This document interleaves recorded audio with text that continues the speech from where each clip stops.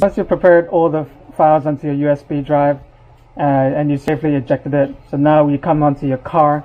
So for this update to work, the product must be compatible with your vehicle. If it isn't, you have to find a vehicle that is. So if you cannot see our main menu like this, please find a vehicle that is compatible to upgrade. If it's not compatible, you cannot do this upgrade. So to upgrade, simply plug in the USB drive, wait around 10 seconds, and an upgrade menu will appear. Wait a few more seconds and then you can press this button here, start immediately.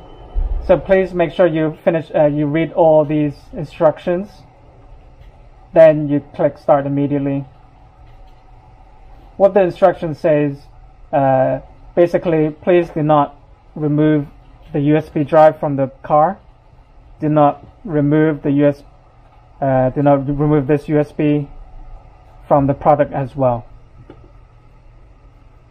And most importantly, please keep your vehicle on.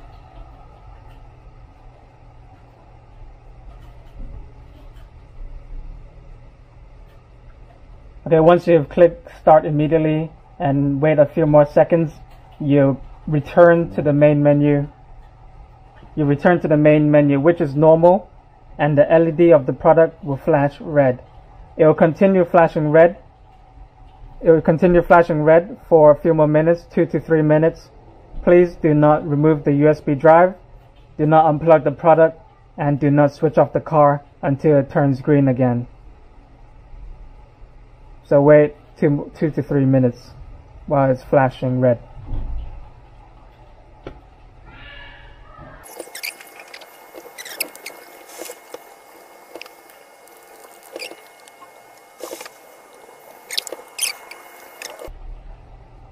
So once the LED has turned to green, please wait a moment until your Apple CarPlay functions light up again, and they'll reconnect automatically.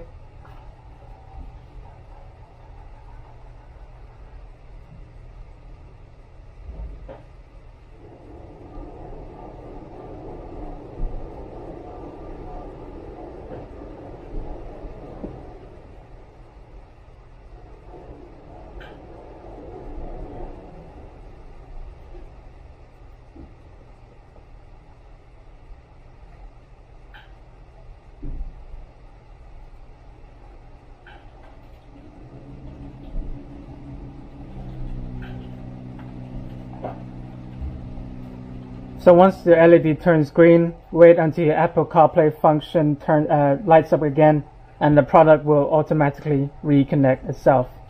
So now you can unplug your USB so this system does not appear. And now you can go into your settings. For the Android box, you go into version